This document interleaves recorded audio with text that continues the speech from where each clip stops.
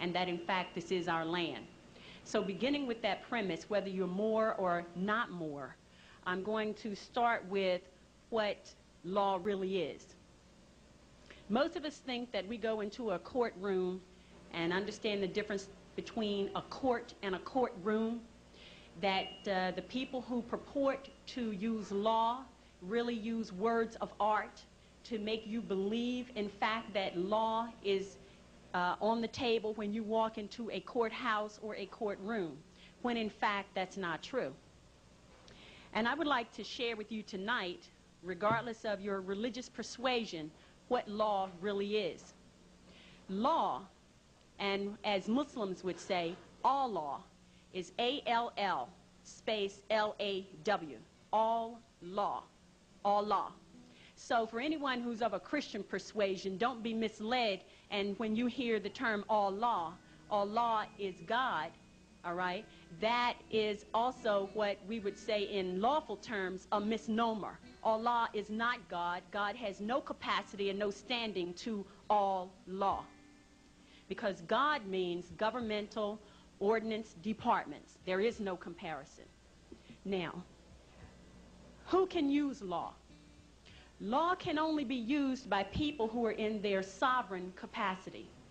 And as I will share with you tonight, the majority of the people in the world, and I'm not going to get into all of the details about that, but the majority of the people in the world, 99% of them live in slavery today.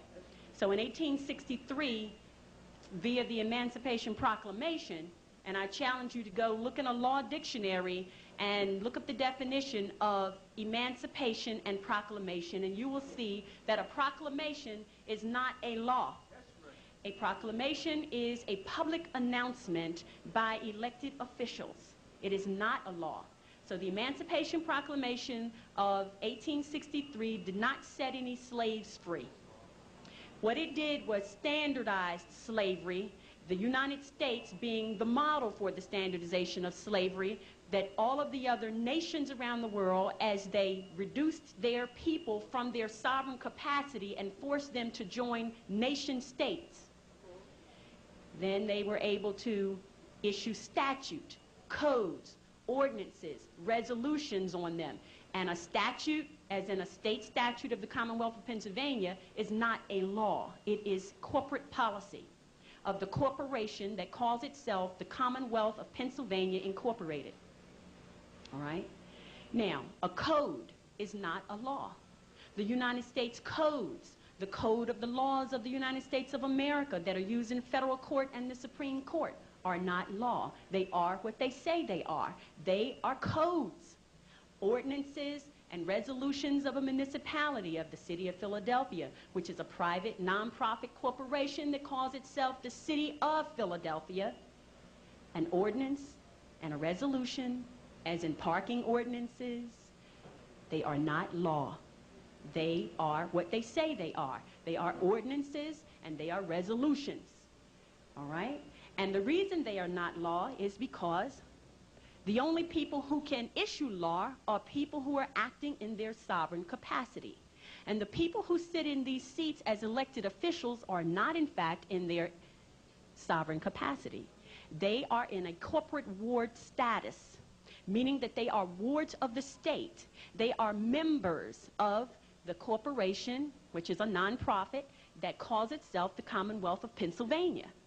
And as long as they have a birth certificate on record with the Commonwealth of Pennsylvania, with that birth certificate being a contract, a birth certificate is a contract, and as long as you have a contract with the Commonwealth of Pennsylvania Incorporated, you belong to them, and that's what slavery really is. All right? So who can use law?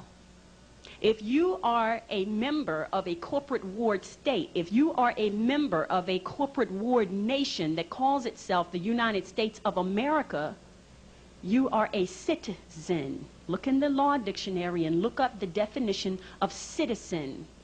A citizen is not a sovereign. A resident is not a sovereign. Therefore, if you use an address, which is a fictitious number associated with a designation issued by a corporate ward, right? Then you become under the jurisdiction of those people who are also corporate wards, but who are also slaveholders. All right? So if you are operating in that capacity, law does not apply to you.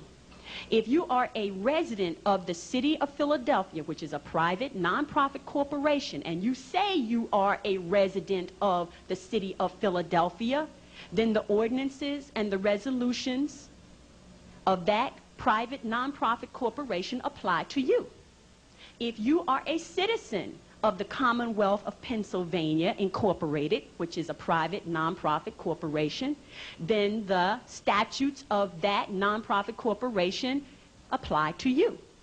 If you are a citizen of the United States of America, which is a private nonprofit corporation, then the code of the laws, right, apply to you.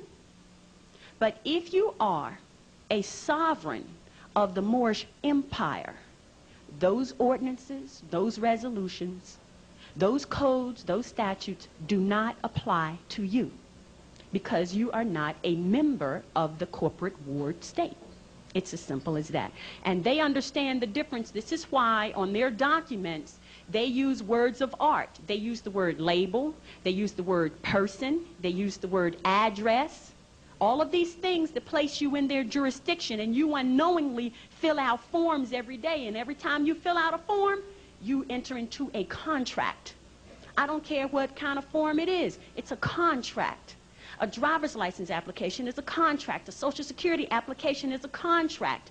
When you call up the telephone company and you make a verbal contract over the telephone, this is why they can bill you. When you sign a deed, it is a contract. When you fill out a voter registration form, it is a contract. Does everybody understand that? Don't ever think anything that you put your signature on becomes a contract. All right? Now, the fact that you are not in your sovereign status means that you make a contract as a minor. They don't care. They know you are a minor. Because, and to be other than a minor, you have to be in your proper person at law. And how we write that is this. Can I have a transparent?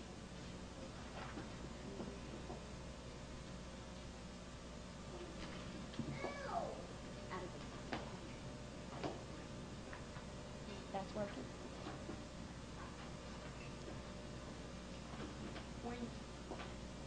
Can you bear with me for a minute and let me put this on, because I can't.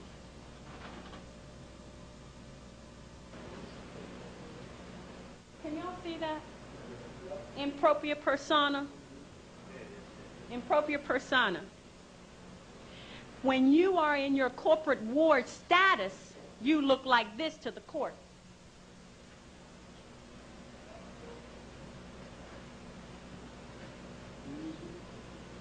Pro se. Pro se meaning they get you in the court and they bring someone in called a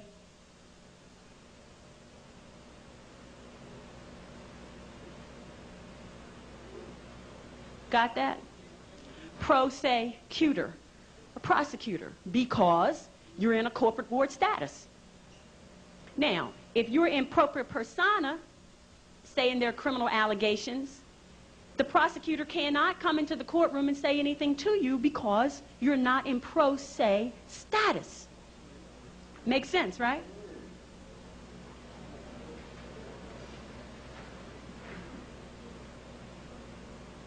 The issues of law are threefold.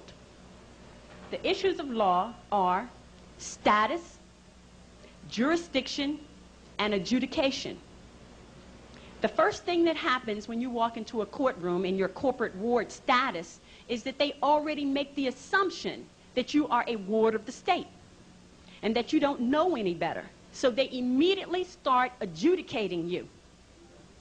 As members, the first thing that happens when we walk into a courtroom is that we place our status on the record. On the record. We come in with our flag. We come in with our treaty, we come in with the Constitution we signed with them, and understanding that the Constitution is a contract. Be other than a minor, you have to be in your proper person at law. And how we write that is this. Can I have a pen here?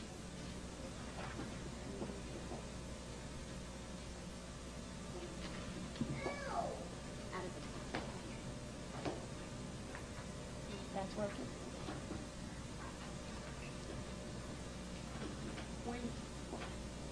Can you bear with me for a minute and let me put this on, because I can't.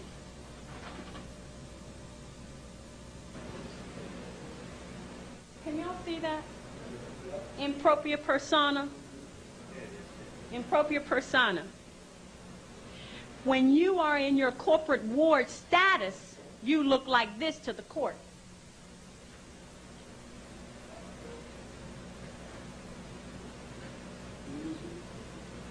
Pro se. Pro se meaning they get you in the court and they bring someone in called a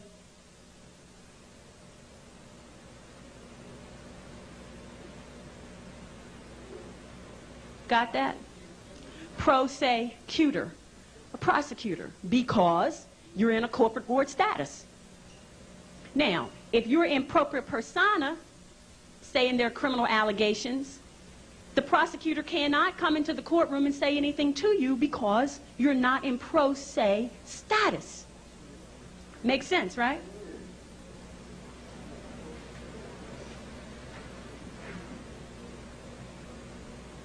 The issues of law are threefold.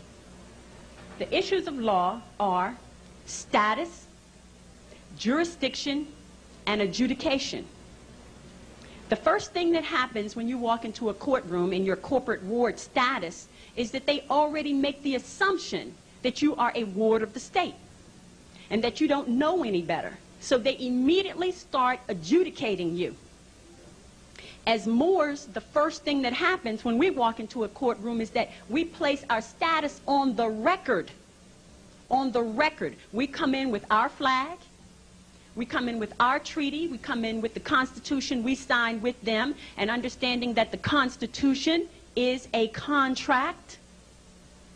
It's a contract between who? It's a contract between the United States Republic and the United States of America. But there are certain clauses in that contract that apply to Moors, which takes us back to the Treaty of 1787.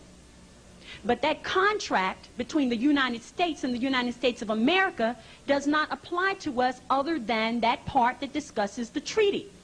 So it's not relevant for us to go into any courtroom and argue about their ordinances, their codes, their statutes. The only thing we're in there to talk about is, have we violated the treaty?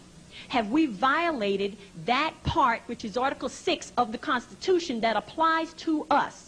That's the only question in the courtroom, because the status of the individuals looks like this.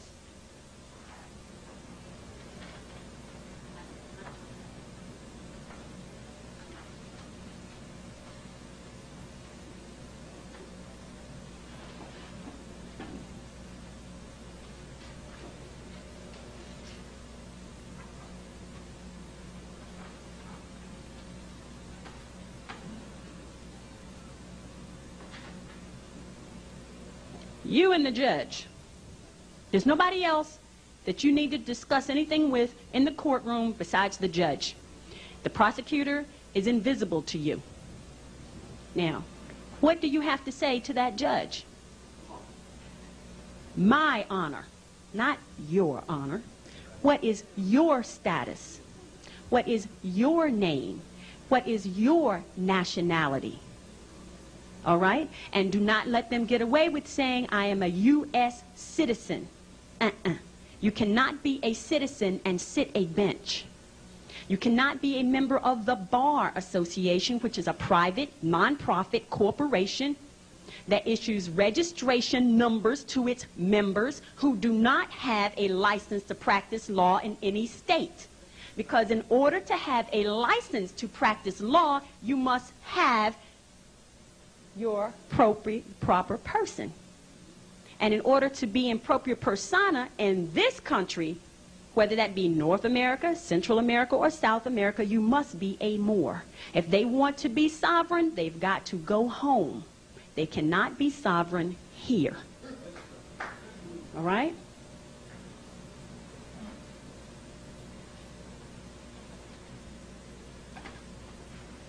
The next issue of law is jurisdiction. Now, let me stick with status. What is the status of the prosecutor? What is the status of the district attorney? What is the status of Lynn Abraham? Does anybody in this room know her nationality? I don't. That's an important question to ask her if she serves me with any papers. Who are you? Where is your license to practice law? Where is your proof of naturalization in my land? Who gave you the authority to be here? Right? Who issued you authority to act in any capacity, to file any complaint or any charges against anyone? That's the question. And I say to you, she can't answer those questions. Right? So then, if you walk into a courtroom and nobody else has the status to be there, automatically challenge the jurisdiction of the court. There's nothing else that you need to say. There's nothing else to be said. Stand mute. Let them proceed, because guess what? They cannot proceed.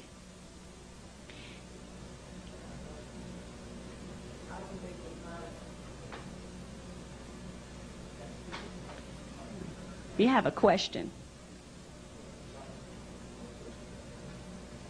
After this one. How do we make them honor that information that you just passed on to us? In the courtroom, as I have learned, because I've spent a lot of time there, right? There is a language of silence. After you've said what you need to say, don't say any more. They will do the rest when you stand on your square. That's all you need to do. There's no need to stand there and argue with the judge, and trust me, I've done that. All right? And once you say what you need to say, they know everything else to do. But understand, they do not want you exposing the truth to their corporate wards, because every slave that you take out of their corporation, they lose money. This is a money-making business. So don't go into the courtroom trying to expose the fraud. That's not your job. That's not why you're there. There's another venue for that. In that courtroom, because understand it's not court, because it's not law. And I'm going to get into that in a few minutes. So don't try to challenge them on the law. They already know that. They already know they don't have the proper status. They already know they're operating in your land fraudulently. All right? Just say what you have to say and back off. They will give you the window. And it's up to you. If you're educated enough about the law, you'll see the window, you'll recognize it, and then you'll be able to walk through it and walk out the door. But if you're not conscious, when they open the window for you, I'll give you an example, as I gave in class just a few nights ago. Went into the courtroom, and the judge has papers there in front of me, and he's just arguing with me, young lady, you'd better come back here. I'm going to send all these officers I have at my disposal with guns to hunt you down and bring you. And he's just running his mouth. And the prosecutor slides me the paper to sign, and it was blank. Do you understand? Do you understand? Yes, ma'am. So I signed the paper because I know how to sign contracts and not be obligated to them. Right? So I did that, signed the blank piece of paper. They took a copy, I took a copy, and I left. And I never heard from them again. But if I had stood there, as I shared with class, and I have done this paper is blank, and I'm not signing it, and right? So all I had to do was come into the courtroom and say what I had to say. Now, I know how to present myself in the courtroom, Islam, right? And see the window and walk out. Thank you. Mm-hmm. All right. Now, the next issue at law is jurisdiction. We already know they don't have the status. Now, do they have the jurisdiction? The answer is no. Because in order to have jurisdiction, you must first prove status. Everybody in the courtroom must have status on the record. Why is that so important? Because unless their status is on the record, what country do you represent? Says what law you're here to get justice on, right? Now, if you have not clarified the status for the record, you can't bring your law into the court. Status for the record, you can't bring your law into the court. So there can be no court. So status is very important. And so if you're Moor, and let's say somebody else is Manchurian, and I'll get to that in a minute, when you have two people of different standings in the courtroom, you have to decide what law applies. Is there a treaty between the two?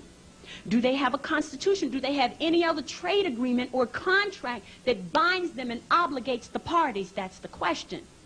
All right? So, if you walk into the courtroom and they immediately start adjudicating, you have no idea what law they're using. And I guarantee you, because status has not been established for the record, they're not using any law that applies to you. And they're not using any law that applies to them. They're simply using corporate policy, which is discretionary. If they like you today, they'll let you off. If they don't like you tomorrow, they'll give you some time or a fine. Okay? So status and then jurisdiction. Jurisdiction is going to determine what area, what geographical area encompasses the authority that that judge or that court has. All right?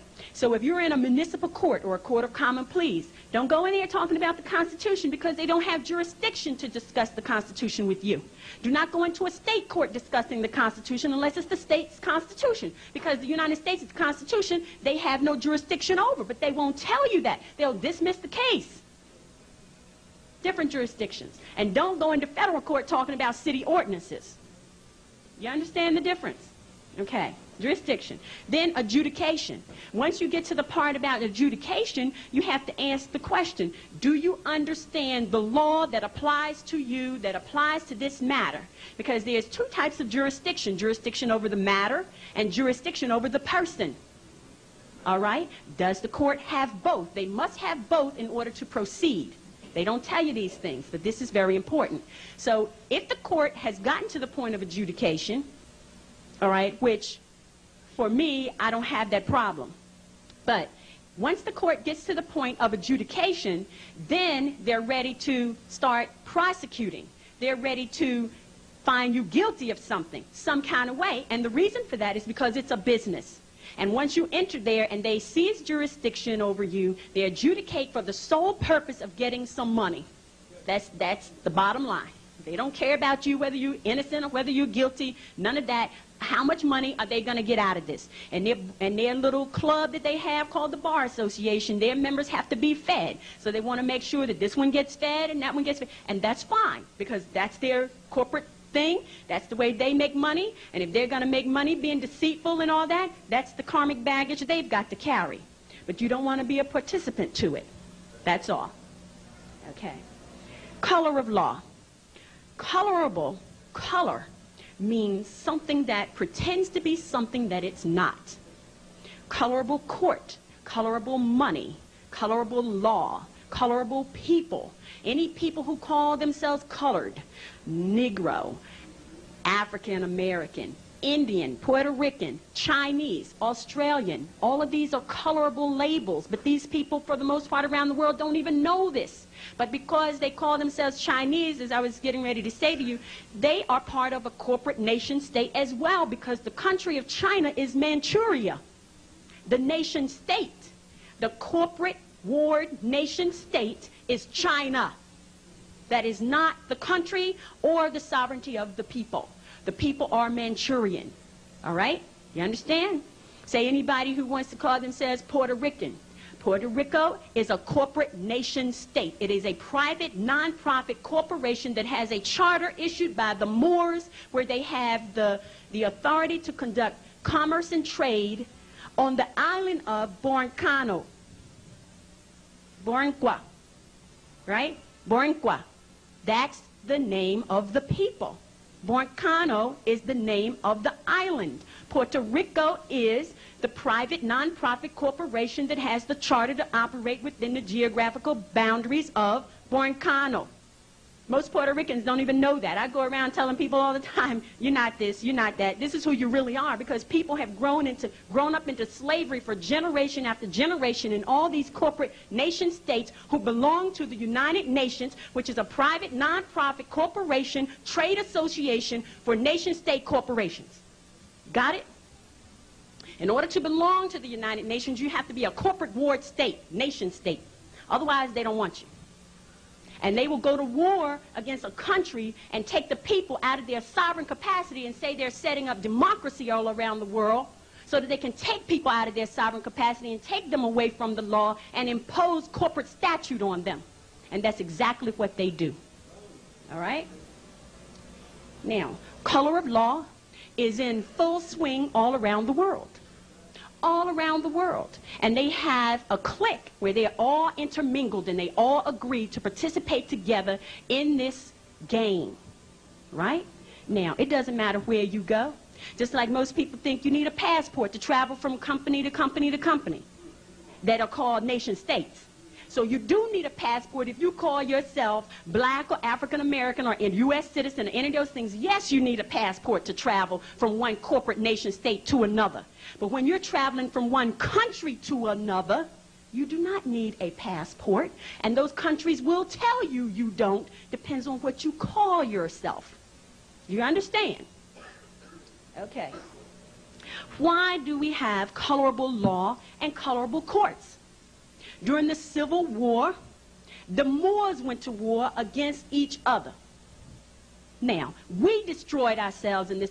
The Europeans did not come here and bring us down. We did that from inside, and they capitalized on the carnage. Do you understand? All of these buildings all around here, as I told in class last night, they're ours. They belong to us. They're ancient, these buildings. There's a whole city underneath this city. They went and burned all the major cities, the major energy centers on this globe we called an earth. Our ancestors set up these energy centers that we call Philadelphia, New York, Boston, Atlanta, Detroit, right? Chicago, Miami, Phoenix, Los Angeles. They are energy centers. They're not where they are in huge, large cities just because of some coincidence.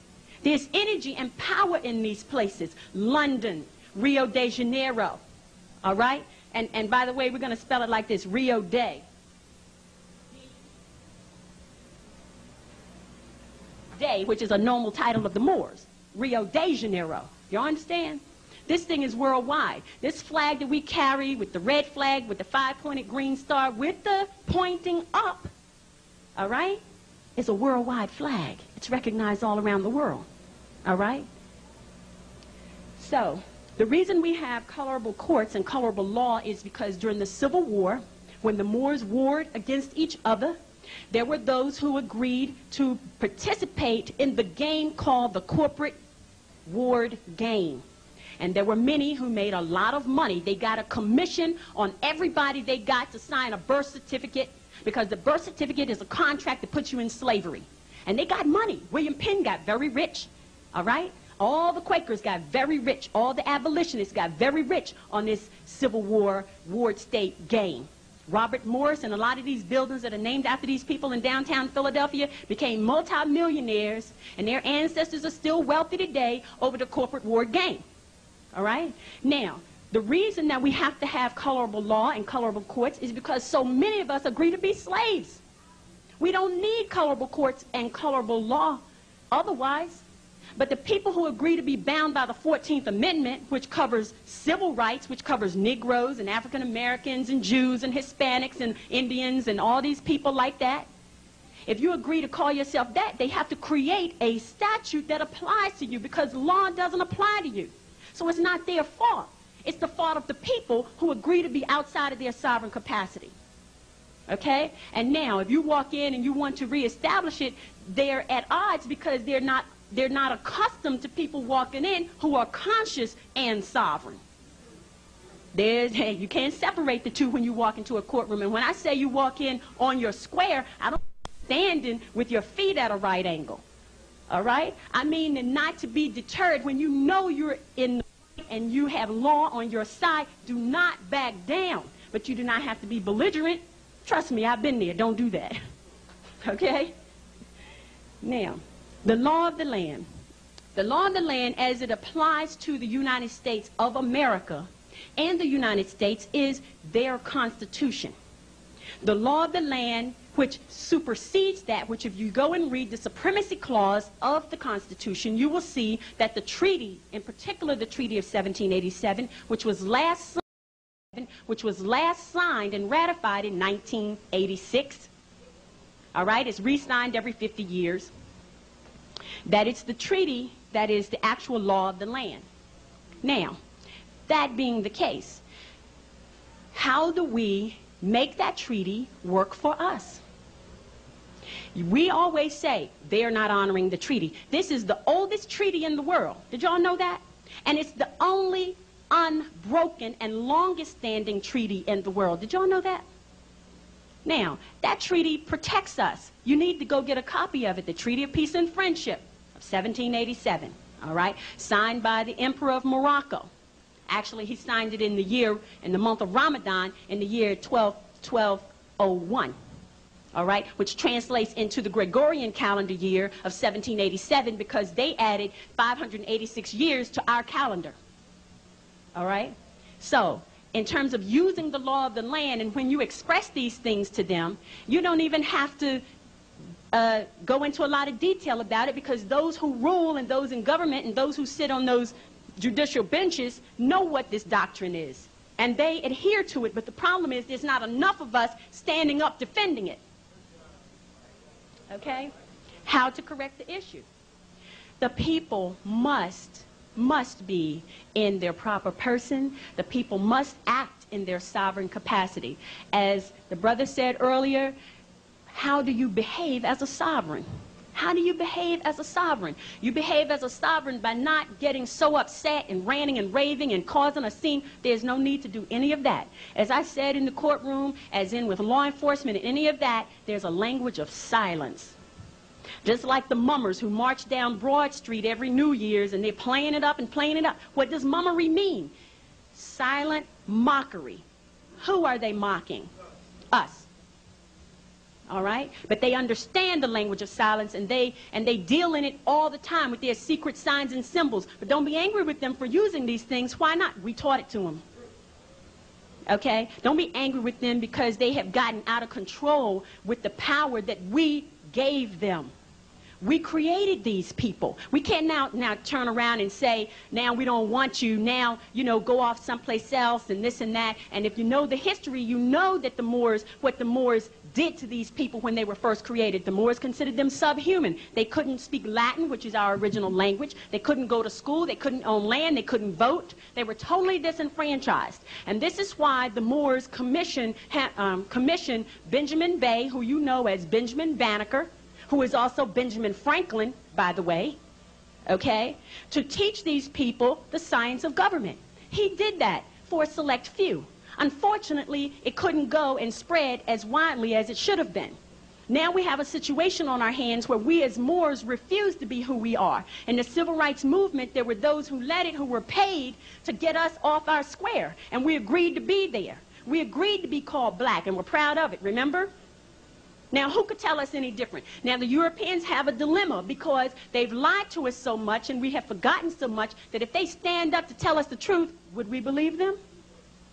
The majority of the people who call themselves African American, right now, if you tell them they're not from Africa, they'll give you hell. Am I right? Yes, we are. Now, can you imagine you're getting that feedback from them. Can you imagine what they would say to a European who now try to tell them they're not from Africa? You understand? Now you've got Bill Gates who's given $1 billion to the United Negro College Fund, you know, to keep more Negroes out of their sovereign capacity, and they jump right into the boat, right? Play it up to the hilt. Oh, what a great thing he's done. You know, they love him to death. Now, if the Moors try to stand up and say who the man really is, you got all these black people who are going to criticize you.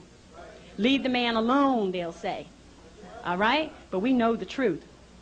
So we correct the issue only by standing on our square, whether we're Moors or whether we're not. All right? Now, Let's talk about what law really is.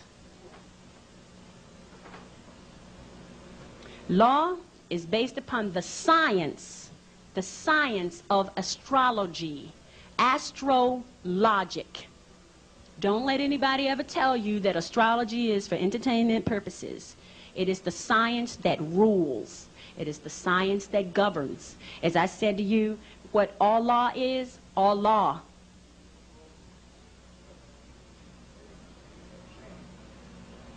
All law. Do we praise Allah? Absolutely. Do we praise Christ? Absolutely, because what, not who, what is Christ?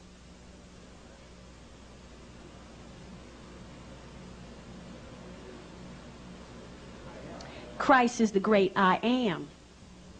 And if you know what Islam means, let me tell you this.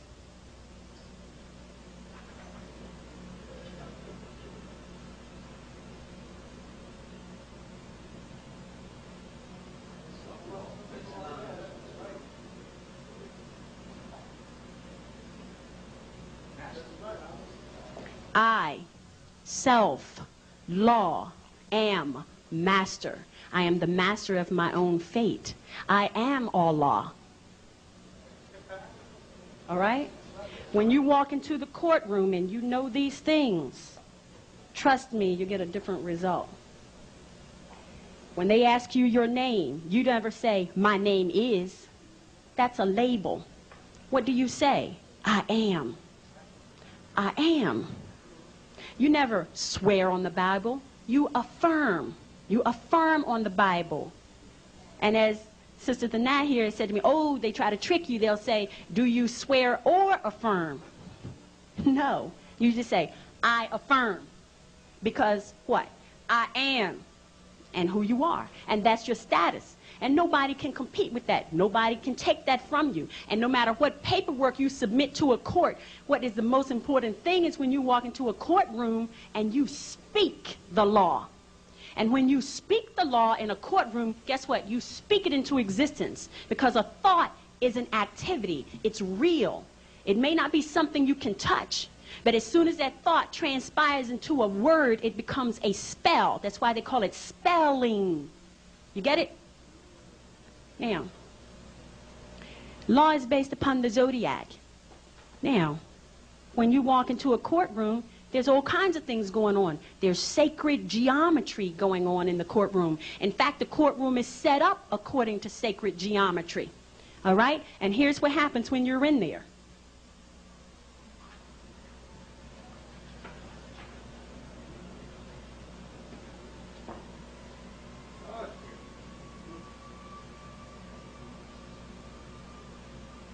The judge is at the top of the triangle.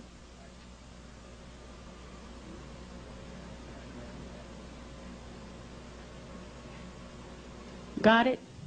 When you walk in there, and as I had shared in another class, to deal with marriage, it's the same thing. And I'm going to talk about that also in a minute. You walk in there, and when you appear, never tell the court that you are appearing.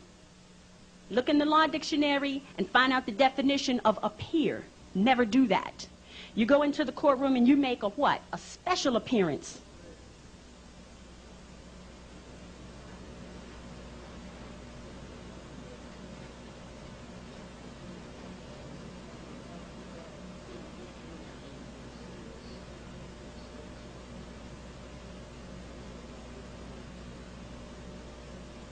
Not general. That will get you in trouble every time if you appear in a courtroom. And all of these little nuances, they know these things. And they are put there to trap you who don't know. So when you walk in there and you're on your square, being on your square means to know these things and not to walk in the courtroom uncomfortable. Because when you know them, you have no reason not to come to court, do you? You want to be there because you want to make a special appearance to challenge the jurisdiction of the court. Why? Because of the lack of status. And once jurisdiction is challenged, it must be proven for the record. It must be proven for the record before the court can proceed. Do you understand? The judge must come with his nationality papers. He must come with the flag of the country, not the nation state that he represents. That United States flag with the 50 stars, which now should be 48 because there are only 48 states. Did y'all know that? 2 of them dropped out, Hawaii and Alaska are no longer states. Did y'all know that? They're no longer states. The treaty was up, they got out. All right?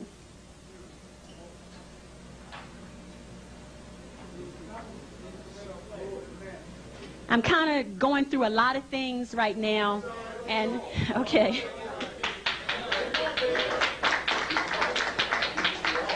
All right. The law is used by people in their proper person. When you walk into the courtroom, you should always have your paperwork precede you. Don't walk in there without first having submitted some document to the court to let them know that, yes, I'm coming. And look in the law dictionary and look up the definition of come. It's different than appear. Now, you can come to the courtroom, all right, and make a special appearance. You understand? Never, you get the subpoena, whatever it is in the newspaper, and don't believe all this other stuff where they tell you, don't go to court if you get these papers, because they will put a manhunt out for you, and you do not need that. And there's no reason for you not to go. You should go. You should go, and the more of us that do go and challenge the jurisdiction and let them see we're not scared because we're standing on the square, they will stop calling you to court. All right? Because the people who operate in their proper person, and the more and more of us that go in there operating in our proper person, they're going to begin to see the game is up. The secret's out. We can't do this anymore. All right? Justice died upon the cross. What does that mean?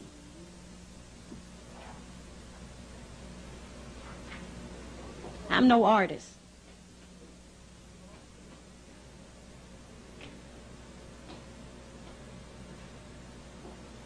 That is the cardinal points of the zodiac.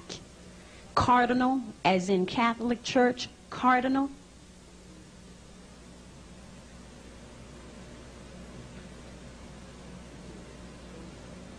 They are your deacons of the zodiac. Deacons, as in the Christian church.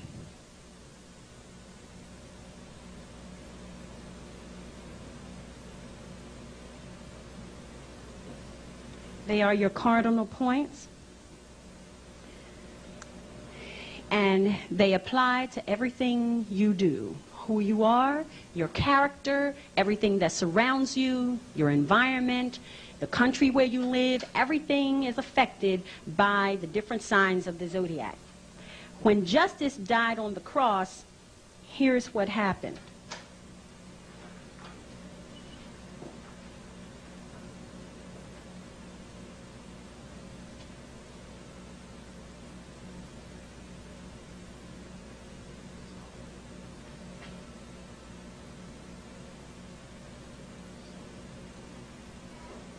That's our solar system, and that's the sun in the middle. And that's Earth, the third rock from the sun, which is its planetary position.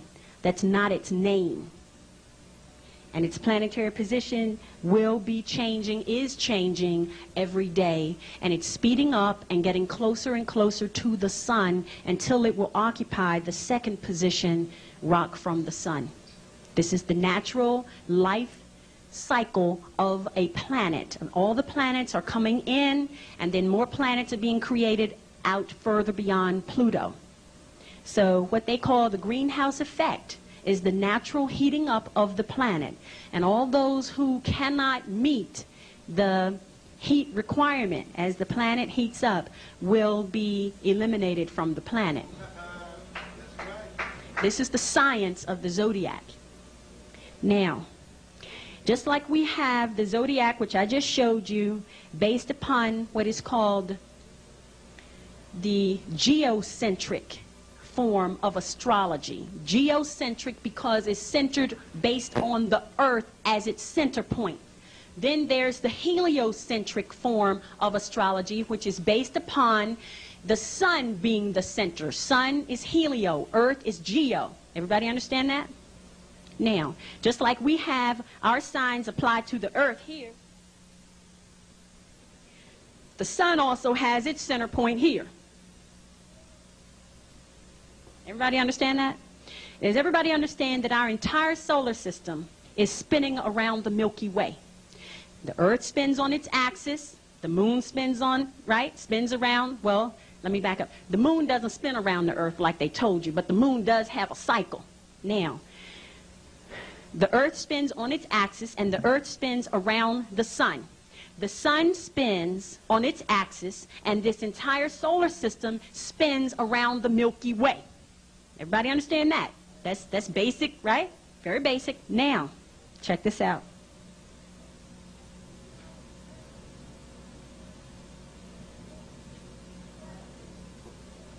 It takes the sun 26,000 years to make one revolution around the Milky Way.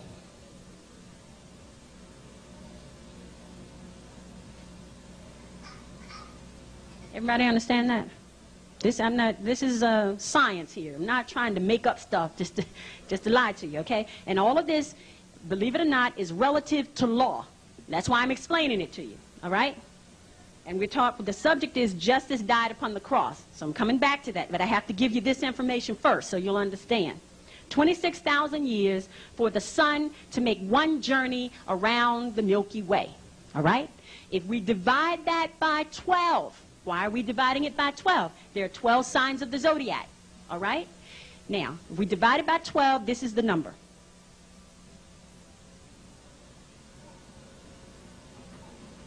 (2,166 years. So, our solar system spins 2,166 years in one sign. We just left the age of Pisces. An age is equal to 2,166 years. Now, you've heard the term, an age, but nobody ever thought about it. We say, for ages, what's an age equal to? Mathematically, it's equal to 2,166 years. Got it? Now, we just entered the age of Aquarius. All right? 2,166 is represented here.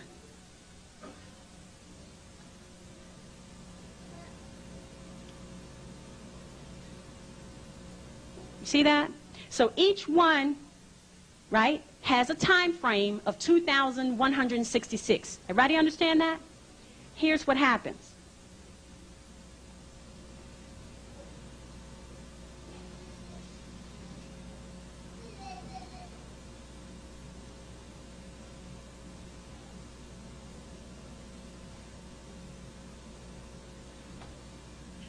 I don't need to write all of them, right?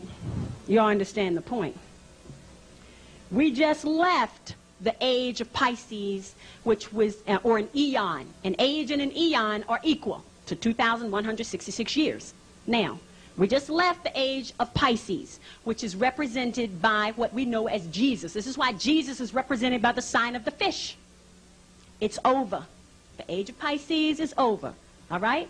Not to come around again until we go through all of the other 11 signs of the zodiac. Now we're in the age of Aquarius. What does that mean? Justice, and any Mason will tell you, if he can unravel the allegory, is Jesus. Jesus was born. Why? Because what's the opposite of Pisces? Jesus was born of a virgin mother. Virgo is the virgin. Virgo is the virgin, right? Who in here is Virgo? Anybody? Virgo is the virgin, right? Okay. So Jesus was born of the virgin mother, Virgo. Got it? All of this stuff in the Bible, because understand that the Bible is not a religious book. The Quran is not a religious book. They are science books. Biblios Heliotech.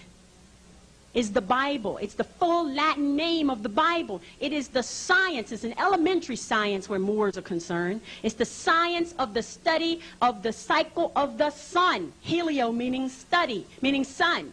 Biblios meaning record of. Y'all understand? The Quran, chronology, maxima, the great chronology. The Quran is the great chronology of the science and the study of the asteroid, of the astral plane. You understand? Okay, so justice died on the cross. Here's what happened. Those that we call Europeans or Albions, ruled during the age of Pisces. So when we say the time is up, we're not just saying this by conjecture. We're saying this because the time, the 2,166 years that they had is over. I'm not saying this because I have any bias against them or any of that. This is the science of it, and they know it. The problem is our people are not ready for it. How can justice return under the age of Aquarius if we're not ready? The age of Aquarius demands information. It is the technology age Aquarius is. Aquarius demands answers. Our youth demand answers. They demand the truth. They demand this truth because they cannot proceed and lead the world without this knowledge. They cannot do it. They cannot do this without the understanding of the zodiac, which is this.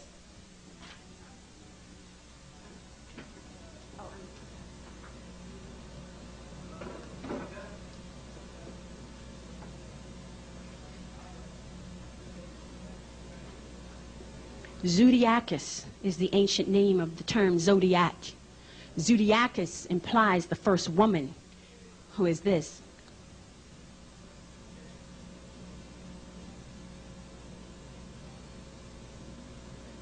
Womb man. We are man with a womb. That's who we are. No spirit can enter this plane without the agreement of a womb man. Period. We are the vehicle. We have a covenant with the cosmos where we agree to bring those spirits, which we call monads, from the astral plane and summon them to this physical plane. And it is only through the womb man that they can leave, exit, and then reposition themselves in another plane. All of this relevant to all law.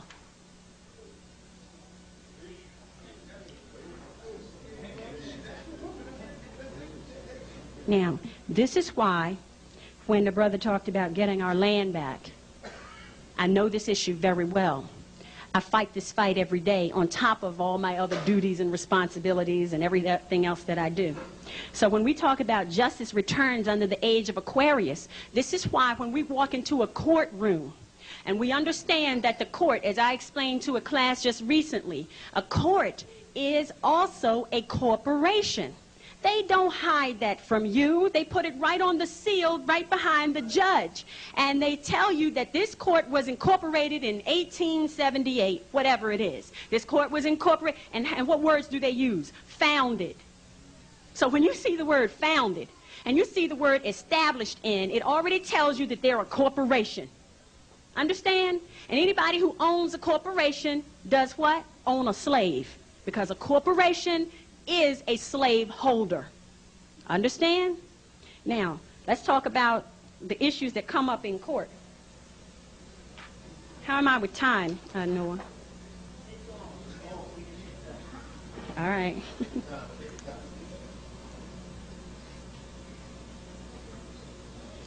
The point I want to make real quick relative to going to court and getting land back and all these issues and all these injustices that have been done to us.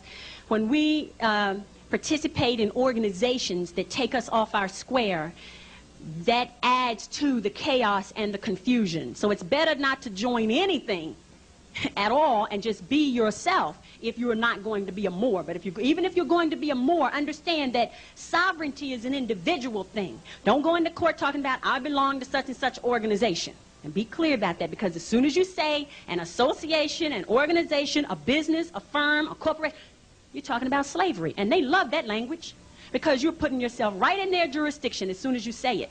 But you go in there and say, I am. Well, what organization do you belong to? Well, none. They do not know how to deal with you. But as soon as you say corporation, because they're a corporation and they speak the corporate language and they have corporate policy, they'll love you to say that. So the first thing they're going to do is, how are we going to get some money? All right? Because that's the name of the game, money. Now, let's talk about who they are, why they exist, these courts.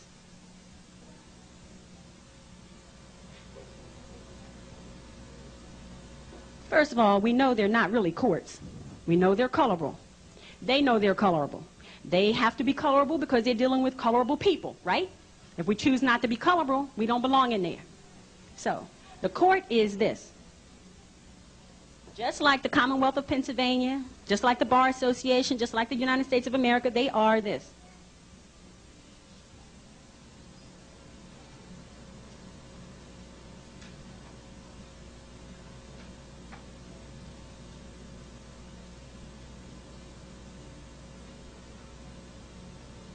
They are a private nonprofit corporation. If you get some mail that belongs to me, do you go and show up and say you're me? No, you can't do that. So if a private nonprofit corporation sends you a document and you have no contract with them, why should you go up and debate the contract? Because if you don't have a contract, right? If you don't have a contract, you don't have a contract. It's as simple as that. You don't need to go there and say all that. Just say, because here's my status and this and that and the other, right? Don't go in there trying to debate whether you owe money on the contract or not. The bill was too high and all that. And I'm not saying that because of what you said. Understand that. If you don't have the contract, why are you discussing the bill? It doesn't make sense, does it? First, you have to have a contract. So the first thing you need to understand when you walk in there, I don't care what the issue is. Here's the question. And I write things down, specific things I write down, because when I write them down, I'm spelling. Understand?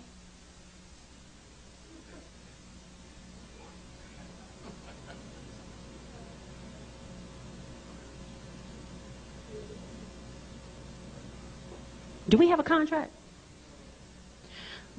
If I were to send my birth certificate, do I agree to belong to the corporate ward state that calls itself the Commonwealth of Pennsylvania, which is a private nonprofit corporation?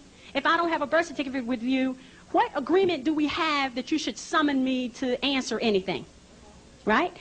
If I don't have an agreement with the parking authority, which I don't, do they have the right to send me a bill saying that I owe them for a parking ticket? It's ludicrous. Now, the thing to say is, if you don't have the contract, you have certain rights. And you need to exercise those rights. And there are codes even that are there, and laws that are there to protect you if you don't have a contract with somebody and they're trying to make you adhere to a contract. I don't care what kind of contract it is. If you don't have a driver's license and they pull you over, the first thing you need to say is, I don't have a contract. They may still give you the ticket, but understand that if there are other things, which I already explained, in the language of silence, which because we are amongst non-Moors tonight, I will not show you. However, there's a language of silence that you can speak to these people and they will not bother you. You can trust me on that. However, if you are not comfortable and you happen to get off your square and you get the ticket and you have to go to court, that's the first thing you have to say. I don't have a contract. And all of these courts, because they are corporations, the only type of policy they can deal with is contract policy, not contract law, contract policy. So the first thing you must ask is what? Do we have a contract? And if the answer is no, then I'm here under threat, duress, and coercion. You are violating my rights. It's as simple as that. You have no other reason to be there. Does that make sense? Okay. If the state comes in and says, you're not treating your children right and we want to take them, right? The first thing you have to say is, state, do I have a contract that says I gave my children to you? Did I, at what point, produce the contract? Produce the contract. If you send me a bill, and understand that if you belong to the corporate board state, you can't make these arguments because you do have a contract, which is the birth certificate, which is the marriage license, which a marriage license is your contract, is the woman's contract with the state and the man's contract with the state. It's not a contract between the man and the woman. Never was, never will be. Unless you have a prenuptial agreement or something else, you don't have a marriage contract with the one you think you love. You have a contract with somebody else who becomes a third party to your life, always, till you rescind the contract. All right? Because that's not how you get married. Marriage is under all law. All right? And then what you're responsible to do is to place the oath that you take between the two of you on the public record. Where? Where do you place information on the public record? Do you know? With the county. The counties are ancient. They belong to us. They belong to us. Our ancestors named the counties. Our ancestors formed the counties. Our ancestors set up the government of the counties, and the counties operate according to common law, which is royal law, which is Muslim law, which is Muslim customary law. Did y'all know that? The counties belong to us. So let me write this for you.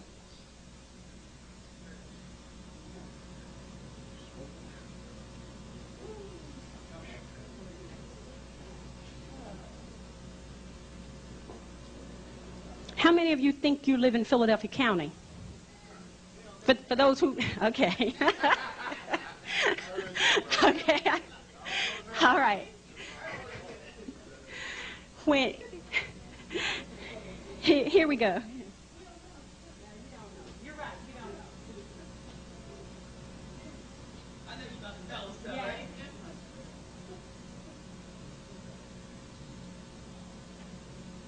See that?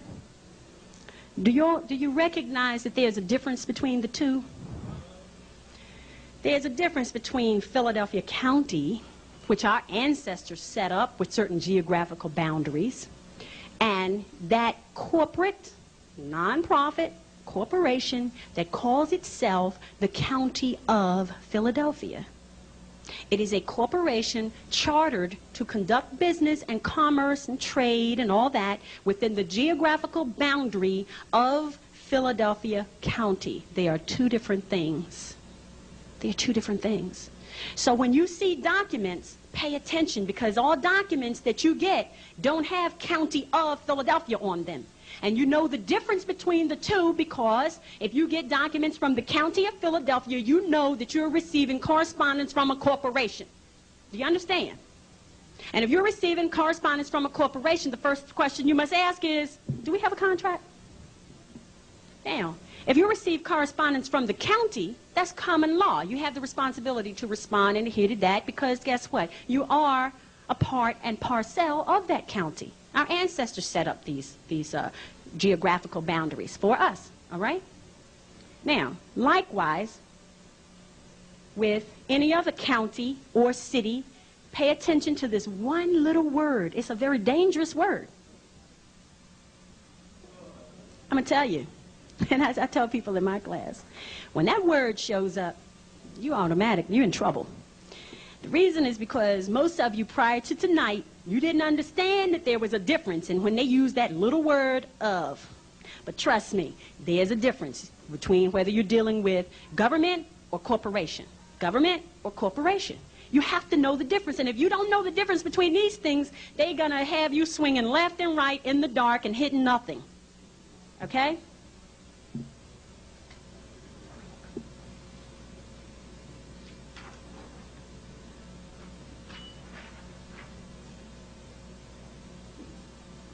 I want to explain to you that when you're dealing in contracts,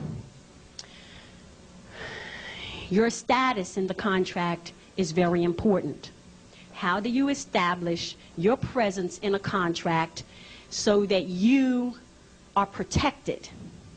Does anybody know how to do that? Because we're confronted with contracts all the time, and when we do not adhere to certain terms and conditions of the contract, which we did not understand from the very beginning, then we're dragged into court to answer for all kinds of claims and allegations on behalf of the corporation, and we don't even understand why we're there.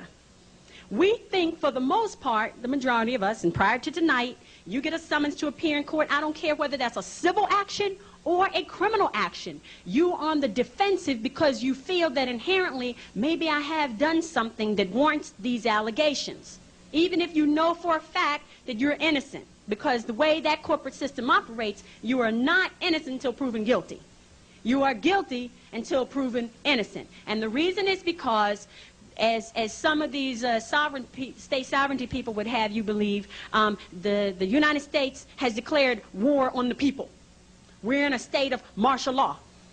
Well, of course you are. If the people have agreed to be corporate wards of a state that's a private non-profit corporation, and the government operates according to sovereignty, and you agree not to be sovereign, then what have you done? You've abandoned your government. The only thing the government can do is declare war on you. That's why you walk into a military tribunal when you walk into these courtrooms. That's why they have a military flag, which is a USA flag with the gold fringe, that lets you know you're in a military tribunal. And the reason is because you've agreed not to be sovereign. So the only way they can deal with you is in a military fashion. Y'all understand that? Okay. So how to protect yourself when you're dealing in, the first thing, I'm not going to really get into details of explaining to you how to stand on your square and how to be in court and all that. The first thing you must understand is how to exist in contracts. Because if you understand how to exist in contracts, that will significantly reduce your ever having to go to court, to the courtroom. Okay, to the courtroom. If you understand how to deal in contracts, because all these corporations do is deal in contracts, and all the courts, these court systems, let me say that, do is deal in contracts. So if you're not familiar with the contracts, and the majority of their contracts are these.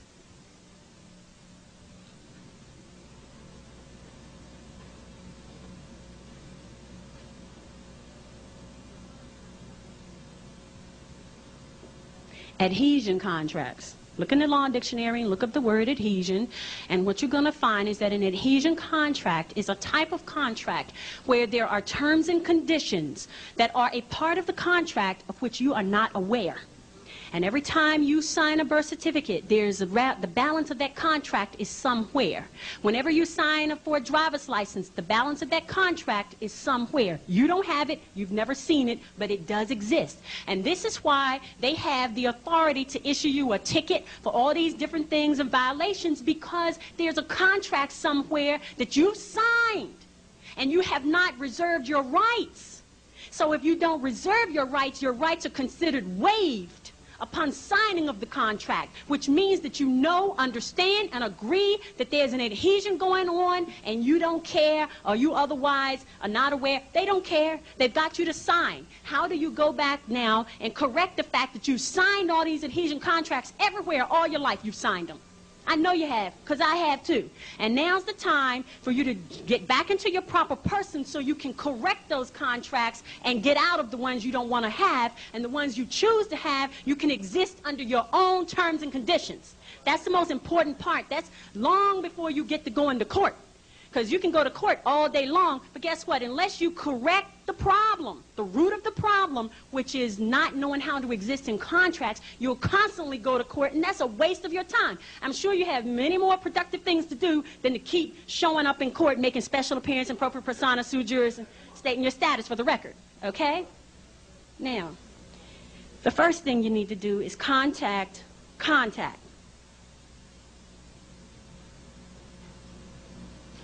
Contact those entities with whom you have a contract and tell them that in no uncertain terms you want to correct or otherwise change or revise the terms and conditions of your contract. You have the right to do that, and you must.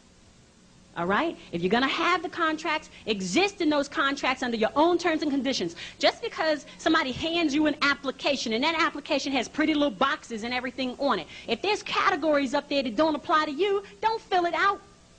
Add a box that applies to you. And then when we take people to the Social Security Administration to get their name corrected on their Social Security card, this is what happens.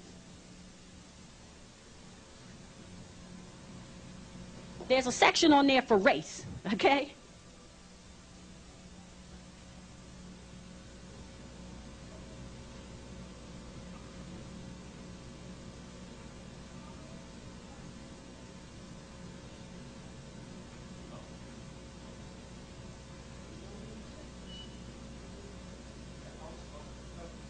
Okay, that's just some of them. They may have a few more. I don't remember, okay? Do any of those boxes apply to you. Not even the one other. It does not apply to you. So what do?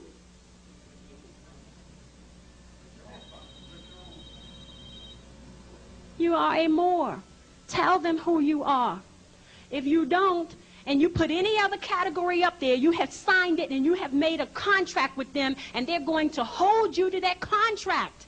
And then if you go back and try to change the contract, they'll say, well, they won't tell you in these words, but they say, well, we can't do that. Well, why can't they do it? It's because you didn't reserve your rights, but guess what? They reserved all of theirs. And they have the right to not change the contract just because you want to. They reserve that right. Now, and the only way you can get out of it is step out. Here we go. You're right. You don't know.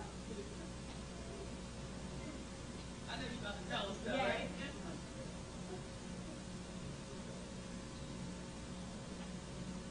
See that? Do you recognize that there's a difference between the two?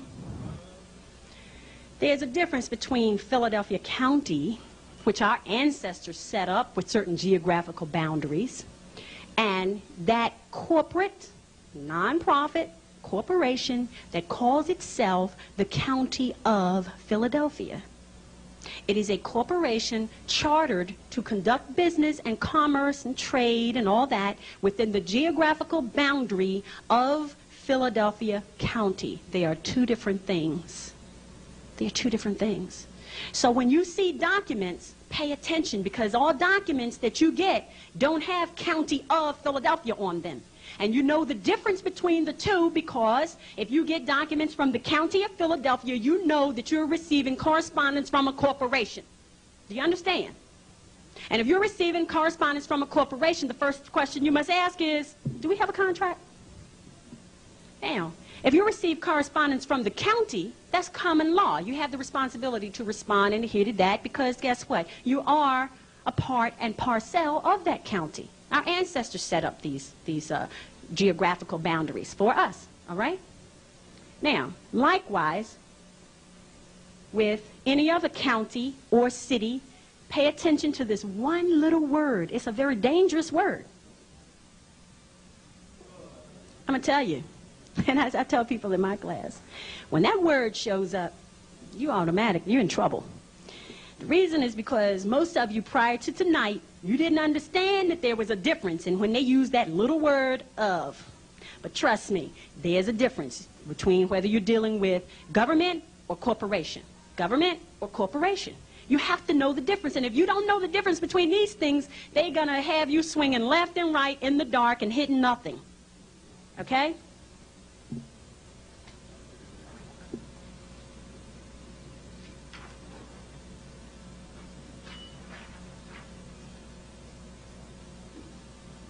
I want to explain to you that when you're dealing in contracts,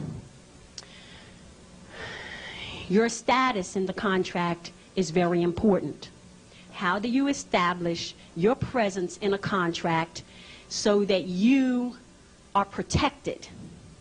Does anybody know how to do that? Because we're confronted with contracts all the time, and when we do not adhere to certain terms and conditions of the contract, which we did not understand from the very beginning, then we're dragged into court to answer for all kinds of claims and allegations on behalf of the corporation, and we don't even understand why we're there.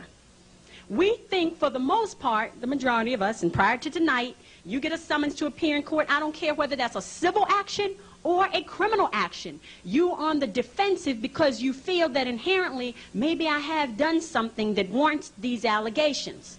Even if you know for a fact that you're innocent. Because the way that corporate system operates, you are not innocent until proven guilty. You are guilty until proven innocent. And the reason is because as some of these state sovereignty people would have you believe, the United States has declared war on the people. We're in a state of martial law.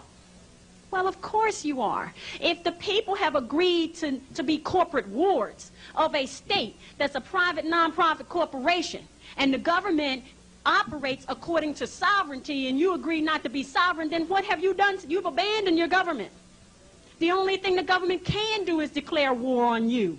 That's why you walk into a military tribunal when you walk into these courtrooms. That's why they have a military flag, which is a USA flag with the gold fringe, that lets you know you're in a military tribunal.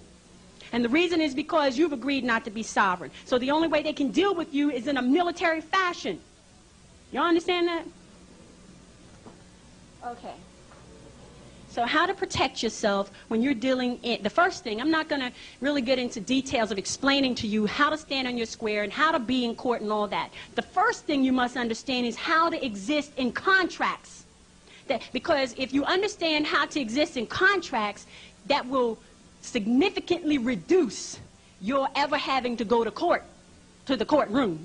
Okay, to the courtroom. If you understand how to deal in contracts, because all these corporations do is deal in contracts, and all the these court systems, let me say that, do is deal in contracts. So if you're not familiar with the contracts, and the majority of their contracts are these.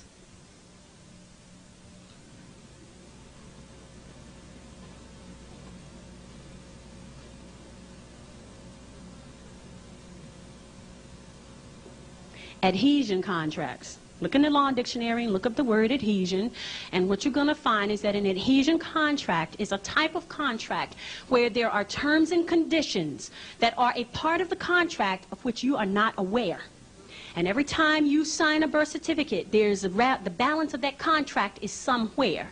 Whenever you sign for a driver's license, the balance of that contract is somewhere. You don't have it, you've never seen it, but it does exist. And this is why they have the authority to issue you a ticket for all these different things and violations, because there's a contract somewhere that you've signed and you have not reserved your rights.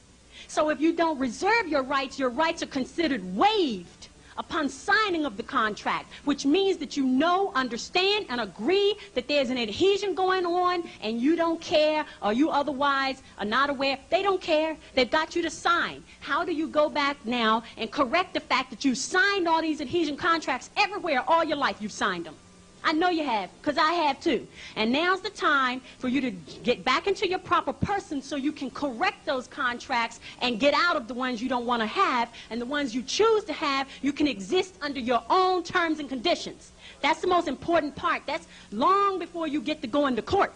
Because you can go to court all day long, but guess what? Unless you correct the problem, the root of the problem, which is not knowing how to exist in contracts, you'll constantly go to court, and that's a waste of your time. I'm sure you have many more productive things to do than to keep showing up in court, making special appearance in propria persona, sui juris, and stating your status for the record, okay?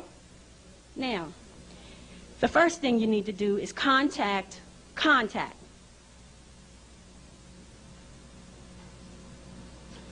Contact those entities with whom you have a contract and tell them that in no uncertain terms you want to correct or otherwise change or revise the terms and conditions of your contract. You have the right to do that, and you must. All right? If you're going to have the contracts, exist in those contracts under your own terms and conditions. Just because somebody hands you an application, and that application has pretty little boxes and everything on it, if there's categories up there that don't apply to you, don't fill it out. Add a box that applies to you. And then when we take people to the Social Security Administration to get their name corrected on their Social Security card, this is what happens. There's a section on there for race, okay?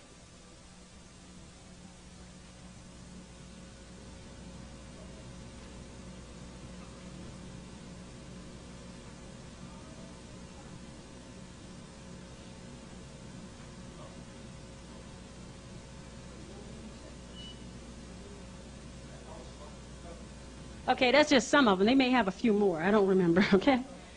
Do any of those boxes apply to you? Not even the one other. It does not apply to you. So what do you do?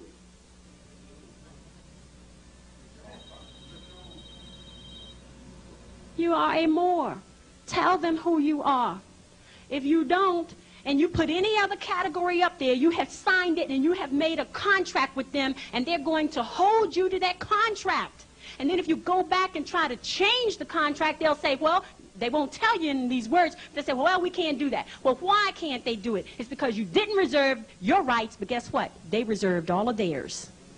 And they have the right to not change the contract just because you want to. They reserve that right. Now, and the only way you can get out of it is step out of that corporate board status and deal with them in propria persona sui juris, which means in my proper person of my own rights, okay, and go back and correct those contracts. That's the first thing you got to do.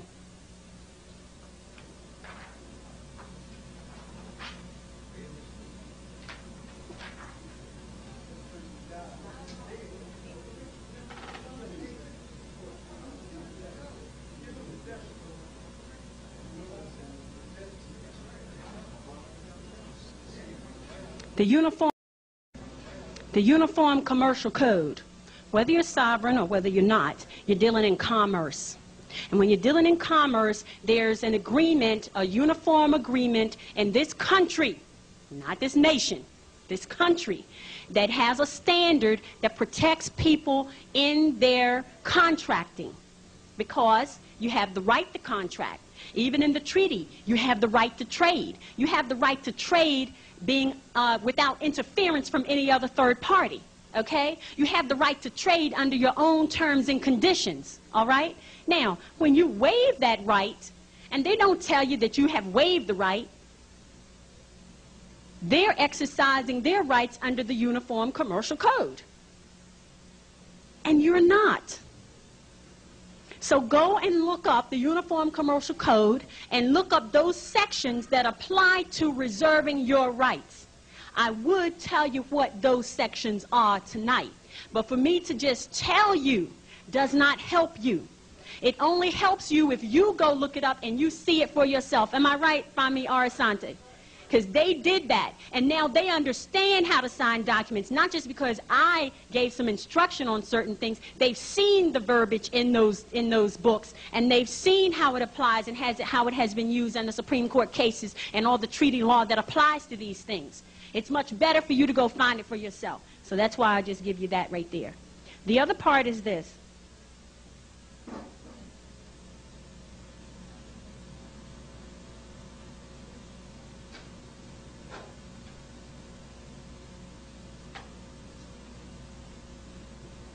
You see my favorite word in there? Of. The United States Code of the Laws. The United States Code of the Laws is the code that's used by all of the United States district courts and federal court. This is what they use. So if you go into federal court, you must cite the United States Code that applies to the violations that are made against you. That's all you need to do. Because they understand treaty and understand, I've been there so many times discussing treaty and constitution and all those things like that. And trust me, when I go to court, they put everybody out the courtroom. And they post officers at the door on the inside and the outside because they don't want people to hear what I have to say. And then they come up with all these different little reasons and whatever and get me out of there because they don't want me in there. Because I know too much. And I will speak. So the United States Code of the Laws has also the different codes and the procedures, the federal rules of civil procedure in there. All of the criminal code, because understand, if there's a parking ticket, what they're saying is that we're suing you for a criminal offense. Did y'all know that? If there's a speeding ticket, that's a criminal offense. They're suing you in a criminal court. Do y'all understand that? They're filing criminal charges against you for something so simple. All right? If you agree to pay a tax bill and then you don't pay it, like with the Internal Revenue Service, because understand they're the Internal Revenue Service, they're a private, nonprofit corporation. There are 22 of them all around the country, and they compete for your business. They compete. They don't share information, and they collect money they're in the business of collecting money on behalf of the United States Treasury. That's their job. Doesn't mean you have to use them, but if you have a contract with them, which you sign your W-4, right? You sign a 1040 or 1040A or whatever, any of those other forms, you signed them. That's voluntary. Did you know your signature is voluntary? You can fill out the form and don't sign it and send it in. And even if you claim on there that you say you owe them money, as long as you don't sign it, you have not, right, entered into a contract. You've given them all the information, but you have not entered into a contract which binds you. Do you understand? If you send the information, you have filed. And that's all that you're required to do. They don't say you're required to sign. They say, please sign. There's a difference. Please sign. Why? Please sign so we can come after you and take everything you got. Okay? So when you look up the United States Code of the Laws, you're going to find all kinds of things in there, because municipalities who have codes and regulations and all those things and the state statutes and all that, all of them fall up under the jurisdiction of the United States Code of the Laws. Because no municipality, no county, borough, township, city, state can make a law that's outside the boundaries of federal law. They must all adhere to federal law. But if you agree, if they come up with a policy and you agree and enter into a contract to participate and be a part of that policy, then when you try to go to the federal court for protection, the federal court, they're not going to tell you in words they'll dismiss the case, but the reason they're dismissing the cases is because somewhere along the line you signed a contract that behind your back has been produced and put into the court record. And what I always tell people to do is to go down to the file room and get a copy of the docket sheet and get a copy of your file of everything that's ever been put on the record concerning you. And then you go back and correct those things and say, produce the contract or take it out the file. You have to file your paperwork, your motion to the court, and say that these things were filed in violation of whatever code applies, of whatever UCC paragraph that applies. These things are in violation of UCC ... United States Code ... You petition the court to have them removed from your record. Do you understand how simple this is? Not hard. This is not rocket science. This is what it takes is your perseverance to follow through the steps and get this thing done. Because if you don't do it, certainly it's going to remain on your record, and guess what? No matter how long you live, you can always they always go back and trace something on your record back to you. I don't care if you correct your name or anything like that, which I tell people, even when you correct your name, what we have people stop using your Social Security number as a trade number. That's one of the main things you have to do. Stop using that Social Security number. The Social Security Administration tells you, do not give your Social Security number to anyone. And anyone that you choose to give it to, you have the right to demand, one, how they're going to use it. And you have, under certain terms and conditions, to deny them to use it certain ways. For example, if you got something on your credit report, it's our Asante, we helped him resolve those issues. How did they get on there? Did you authorize that credit reporting company to send, to receive any information? Do you have a contract with them? Do you have a contract with J.C. Penney, who you applied for the application? Did you tell them as a part of your contract that they could check your credit record? Is that part of the contract? The answer is no. That's not part of the contract, and they violated UCC and the United States Code by contacting that credit reporting bureau to get any information on you. And then the credit reporting bureau has violated UCC and the Code of the Laws to send any information relative to you because you did not explicitly authorize them to do so. So guess what? They have done damage to you, and then guess what? You have the right to sue for damages, am I right? Okay, so contracts and these courts, that's the only thing you're dealing with is contracts. Contracts, and never forget that. I'm going to write it down.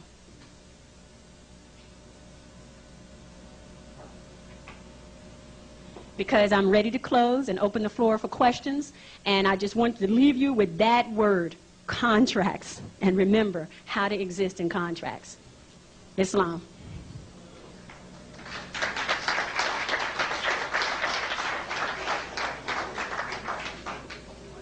Yes, brother. Okay.